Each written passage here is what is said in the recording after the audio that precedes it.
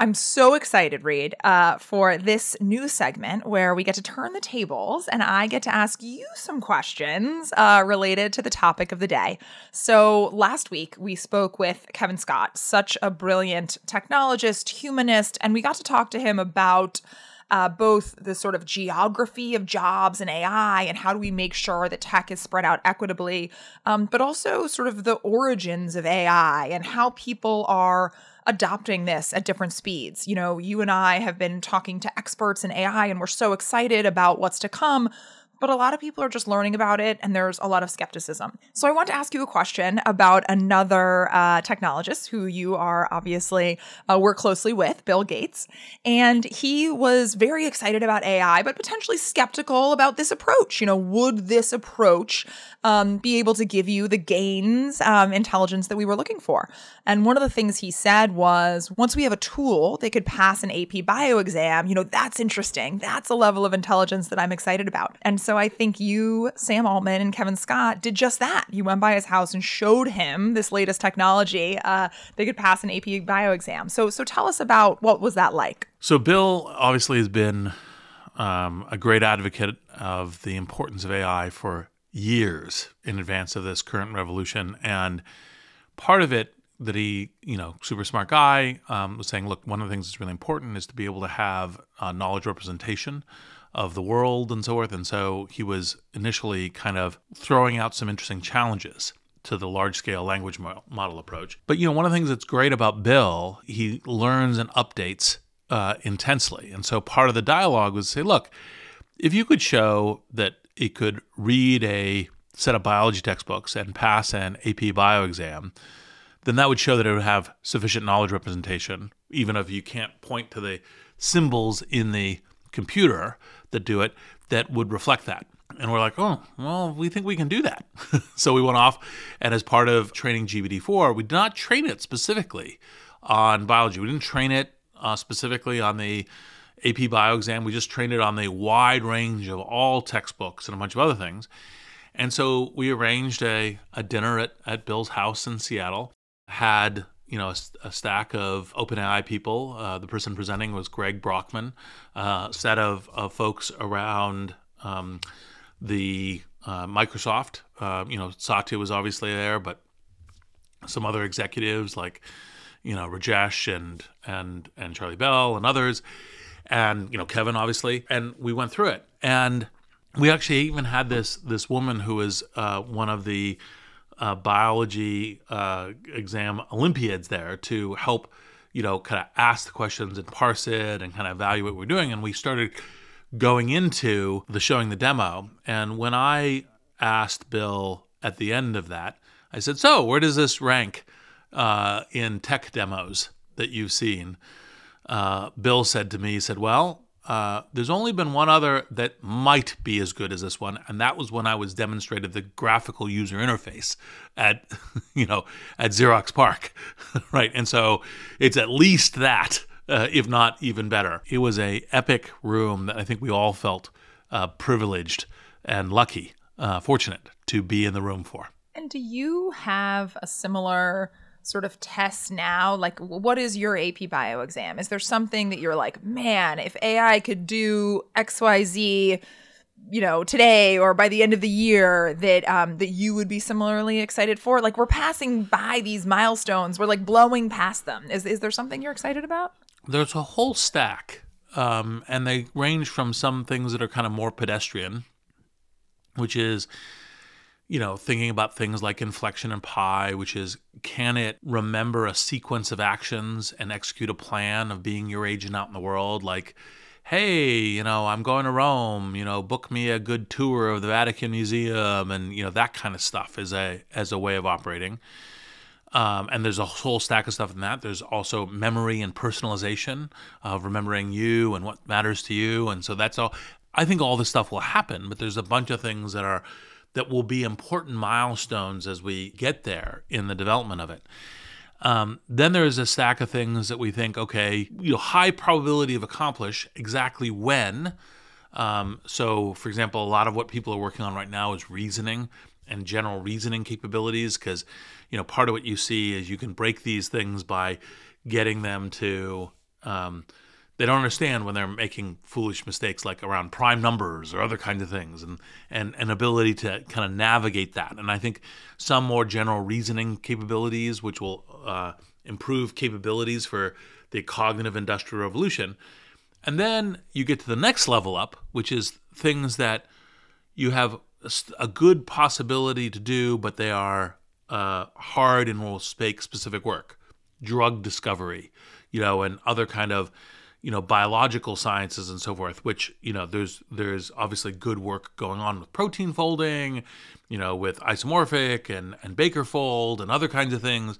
But there's also going to be some very specific work that will make some amazing discoveries. And then the next level beyond that is, well, could it start doing things that basically, we currently don't see a line of sight for doing, but could do amazing things? Like, for example, could it help us with the invention and creation of fusion power?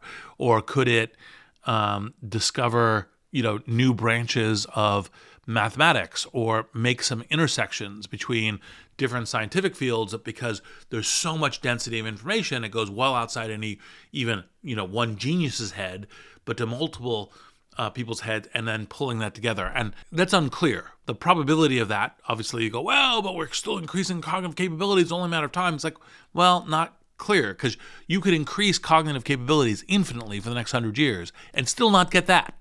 Right? It's how you're increasing the cognitive capabilities. And that's one of the reasons why people frequently, both the proponents and the critics, are usually can be a little hyperbolic and histrionic in either direction, because they just go, it's increasing IQ. And it's like, well, no, it's increasing set of cognitive capabilities, some of which already today are superhuman and amazing, and we will continue those. But what set of it really depends on how, will it be creating new science or not, new physics or not, or other. Mm-hmm. Well, one of the things we talked a lot about with Kevin last week was geography. He grew up in a rural area, and obviously made his way to Silicon Valley. And I have to admit, before I started working together with you, I don't think I really understood the magic of Silicon Valley. And I will admit that there is so much magic there in the network and in the helping each other and sort of the deep concentration of talent. But I also know that you care deeply about equity and making sure that these new technologies are sort of spread out evenly to everyone. So are there certain geographies, city, state, county, international, where you would like to see more investment made when it comes to technology and AI? How can we spread this out? Is it geographic investment that's needed or something else? Well, there's a stack of things. I mean, people obviously in the industry like to talk about network effects, and regions have network effects. And by the way, regions have network effects like Hollywood or New York for media, and there's these network effects because it brings in talent, it brings in all of the necessary resources for creating, the next level, the next evolution of projects in this. And Silicon Valley is obviously one of the, great lights in the entire world for what happens here technologically, but we're better off the more locations and the more places we have for doing this. And the way to do it is a little challenging, because you do get these intense network effects. Like if people say, I want to, move somewhere to maximally create an AI startup in the world, Silicon Valley is a good choice today for that. But by the way, London is not a bad choice. Paris is not a bad choice. And so there's a stack of things, and what you're trying to do is build it up. So some of that's investment in the area, some of that's government policy, some of that's one of the things that Macron has done very smartly in Paris that I think has helped with their AI thing, is saying, hey, if you bring your technology experience back, Silicon Valley, other places, and come here, you'll have a tax advantage status for coming back and working here, to try to bring talent back and things. And obviously, when talent's there and can build amazing companies, global capital follows. And obviously, also you need high expertise, and there's a bunch of great technical schools in France, and obviously also in London, Oxford, and Cambridge, and other places for this, and all of those things play in. Now, the one kind of thing that I tend to always emphasize, and that's part of the reason I talked about Macron's genius gesture here, is you always want to be building off the network. But how do you extend the network? So it's like, how do you make connections between Silicon Valley and Paris? How do you bring the talent that has learned a bunch of stuff in Silicon Valley and have company formulation in Paris? And so yes, you want capital. Yes, you want investment. Yes, you want government policy. Yes, you want immigration stuff. Yes, you want startup friendly to be able to take bold steps and move things and to make an effort at innovation without having to, cross-prove your possible innovation benefit, 15 different ways before you do anything, et cetera, et cetera. All of that's important, but you need to be building on the network and leverage as much of a network as you can. And, I think probably the first time I had that observation and started doing that was when I joined and helped a set of efforts in the UK. First, Silicon Valley comes to Oxford, and then Silicon Valley comes to the UK with Sherry Kutu, in order to be bringing that network building, which brings a proxy of the strengths we have in Silicon Valley to help elevate other geographies as well. Yeah, no, I mean, I love it. So speaking of AI, you're always going to get people being skeptical. They were skeptical in the early days. People are skeptical now. You are not as skeptical. What do you think is the most misplaced skepticism of AI and why? Well, as you know, I beat the optimistic drum very loudly because the vast majority of people think that they're being helpful and clever by articulating their skepticism. And actually, in fact, I think most people's articulation of skepticism is actually harmful for humanity and so forth. And not because they should be quiet, but it's like, do the work to articulate your skepticism in a way that helps you build something that's good. The whole point is we're trying to get to a really amazing thing and we're trying to navigate our way there. And so the question is to say, well, what are the most important things that might go wrong? And what are the possibilities of how to navigate around those? So the question is talk to the people who are trying to talk about what to do about this and help shift to, here are specific kinds of things that you need to be doing. So the kinds of things that I advocate are, we have many, many years of this being a human amplifying technology.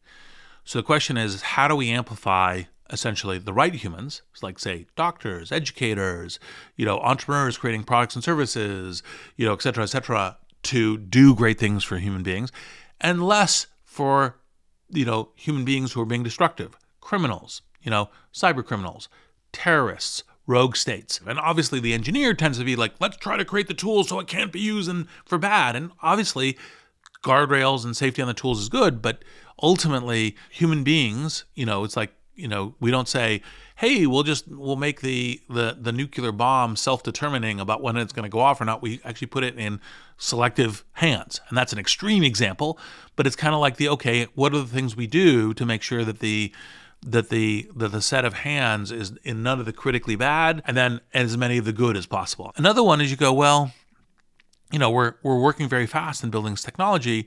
Are there any areas where, we could possibly be kind of putting a runaway train out there? But you have to look at what the areas of those possibility are. And so, for example, when people say, well, I would like to set up the AI without human beings in the loop in the following thing, you go, well, go look at Dr. Strangelove or War Games. Or let's have relatively little, right, like autonomous major systems completely controlled by AI until we understand what the systems go at a very high level of probability.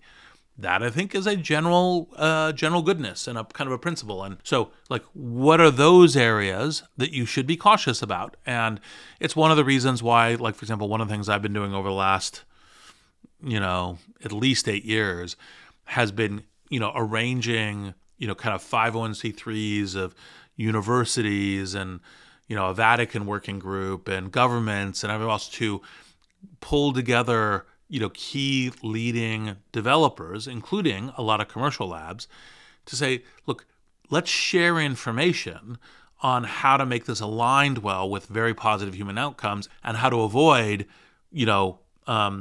potential, destructive elements, whether it's humans using it or accidents or other things, by sharing that kind of information. But safety protocols and awareness of how each other are thinking about it, So they can challenge each other and say, hey, are you doing well enough here on what your even potentially social impact might be by releasing this technology? Have you done some red teaming? Have you done some testing, et cetera? And, not surprising for you and other people who know me, it's a classic network think to increase probabilities of very good things and decrease probabilities of bad things. I love it. I mean, to your point about total network building, like it sometimes feels like these camps are separate camps and never the two shall meet, and they don't talk, they don't speak the same language, they both think they're doing the right thing. So sometimes just getting them in the same room is so critical. Reid, thank you so much. Really appreciate it. Aria, always fun.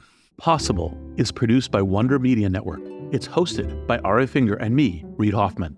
Our showrunner is Sean Young. Possible is produced by Katie Sanders, Edie Allard, Sarah Schleid, Adrian Bain, and Paloma Moreno Jimenez. Jenny Kaplan is our executive producer and editor.